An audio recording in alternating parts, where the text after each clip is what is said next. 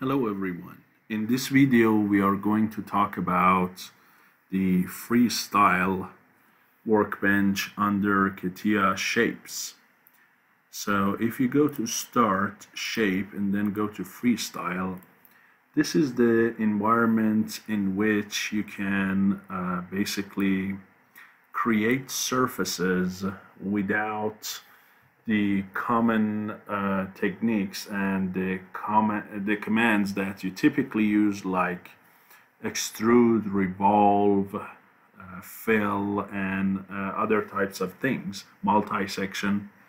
So here you can start with just like a rectangular canvas or anything like that, and then put some control points on it, and then move the control points in different directions, and based on the motion of those control points you can deform the surface to your desired shape. So this is really good for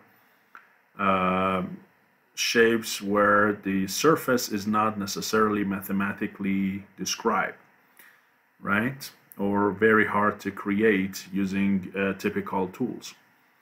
So, or let's say if you have some solid model and you want to create a surface that fits to that solid model. So let's say here, if I go to this XY plane and then create a sketch, right? I can make that sketch in generative shape design. And all I do, I create a square, okay? So here I just make a square and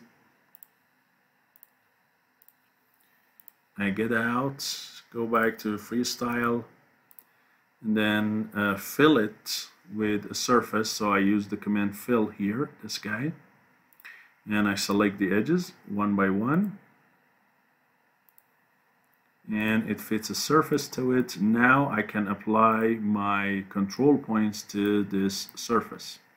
So here I use this command here, the control points, and I apply it to the surface, and it generates basically 16 control points on the edges and inside my surface that I can move. And based on, again, the motion of those points, the surface will be deformed. But sometimes maybe this amount of control points on the surface is not enough for in each direction. So all you need to do is to click on this guy, right? Or right click on it, and then what? Change the number of control points. So each time if I left click on it, it adds 1 to the number of control points in that direction. Or as I said, I can right click and choose. Let's say 10 in here and then 10 in here maybe, correct? So you can choose to completely control how many number of points you want in each direction, and then without you saying okay, now you can select what is it that you need to be able to move. Do you want to only be able to move a control point, or do you want to do the mesh only, or the points and the mesh, right? And which direction do you want them to move? Do you want the motion of those to be the local normal, which is the line normal to the mesh at that point or the surface? Or it could be tangent to it, or it could be on a plane, or what? So let's say I want to move local normal. So if I select a point here, you see it puts this kind of red, green, or orange-green line on that point, and it shows the direction of normal. Now if I hold down the left mouse key and drag, guess what? I can move that point up, and not only I move that point up, if you look at the surface now, you see it already created the bulge here. Maybe if I show you from the side view, you can see it a lot better, right? So now the surface is definitely what? Deformed over there. And I can further deform it if I want to, like this. Correct? So this is all normal motion. And then I can do a similar thing, right, for another point. Let's say this point here now. I do a similar thing. And then maybe at this point I can move it down, right? And maybe this one I can also move it down. Don't think I moved the right point. Should be this guy, yes. Again, let's look at it from the side view. Okay, so let's say something like this. And if I now OK it, look what happened to the surface. So I created the max, min, and the saddle point really surface, right? In one of my videos, I generated this surface mathematically in MATLAB and then exported the STL to CATIA. Now this surface does not exactly perfectly match that surface because I have not used any math function, but it is similar to it in the aspect that you see there are two maximum points here and here. There are two minimum points here and here, right? And in the middle you have a saddle point, correct? So you clearly have deformed the surface. Good. So you can do a lot more things to it. Like, let's say if you don't want this, I do a couple of Control Z's. And let me again lay out something on here.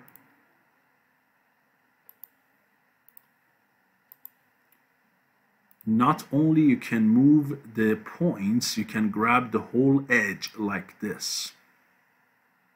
Okay, and then move all of the points on the edge. And similarly here, right? For example, this one, you can go move it down all the way. You see, so I made something like a sine wave in this direction. And now, if I go in the perpendicular direction, correct? Now I can select this guy or maybe this one. Now I go up or down. And then maybe this one, I do something similar. I just select again an edge or a deformed edge, right? Correct? So you can see that how I can manipulate the surface and create a deformed surface by selecting a specific point or specific edge. And as I said, the motion is not only limited to vertical motion or perpendicular motion as we just saw. You could also have it do tangent motion too.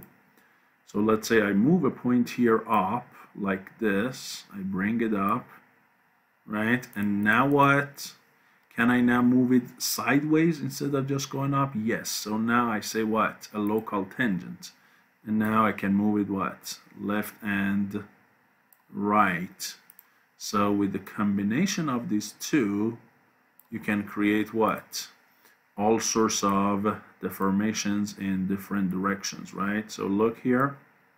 Now I created the surface where that peak, right, that I made is tilted, it's skewed like this.